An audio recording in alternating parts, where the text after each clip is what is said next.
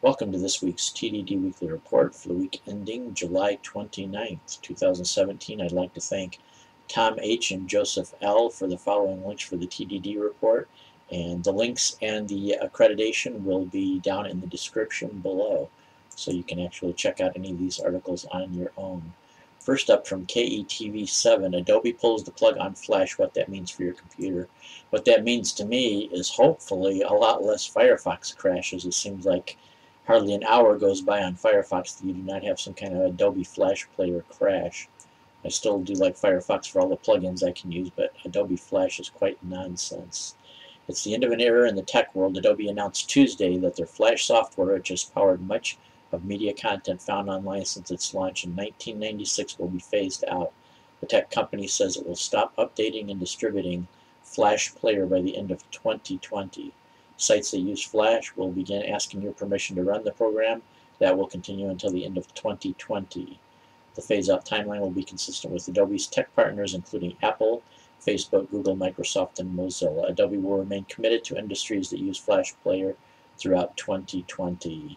Regular security checks will be maintained, and starting in 2019, Windows will begin disabling Flash by default on its Microsoft Edge and Internet Explorer browsers.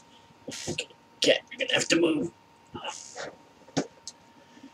Next up, also from KETV, Wisconsin's firm set to become first in U.S. to microchip employees. I don't know if they're actually the very first.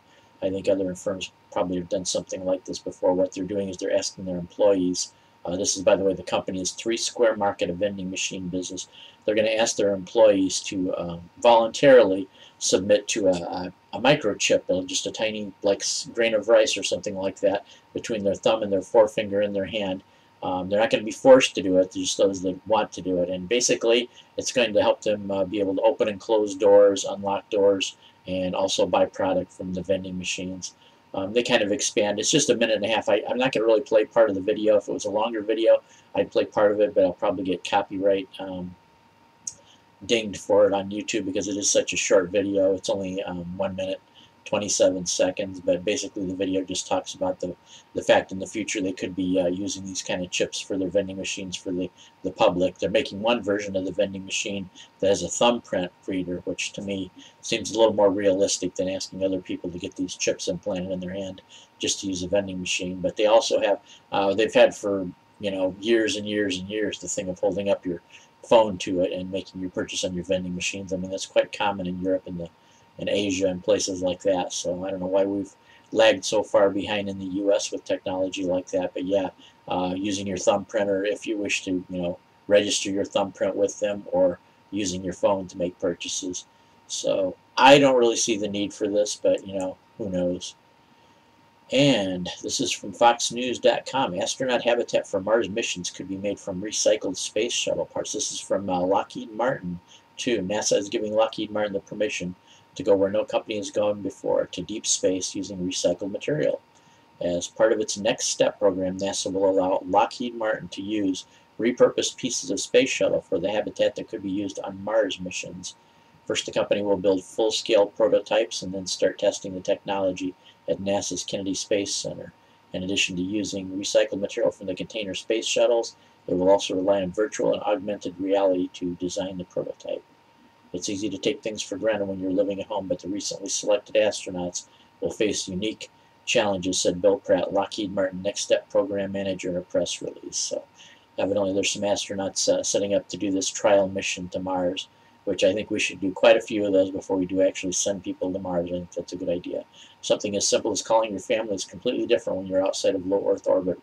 While building this habitat, we had to operate in a different mindset that's more akin to long trips to Mars, so to ensure we keep them safe, healthy, and productive. Yeah, also you have the option too, if something does go catastrophically wrong, you can rescue them right away, which you won't have that option when people actually go to Mars.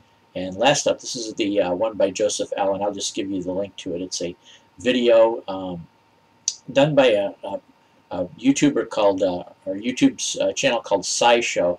It's really good. I would encourage you, if you're into science and technology and stuff like that, just to subscribe to the channel SciShow. But I'll give you the link to one where it talks about slime mold, a brainless blob that seems smart. So the host of the science show. I believe his name is Michael, I think it is. Let me check on the thing here and see.